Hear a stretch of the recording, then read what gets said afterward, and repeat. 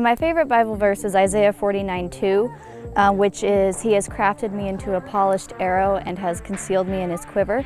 And the reason I love it so much is because I've been shooting archery for about 11 years of my life now, and I just have grown a passion for it, and also finding a way that it incorporates, the Bible, and that just how, He has formed you just the way He wants. Each arrow is individually crafted just so it's, for its purpose. God has done that with us. We're crafted specifically for what He wants, and He has concealed us in His quiver, readying us for battle. So it's really cool.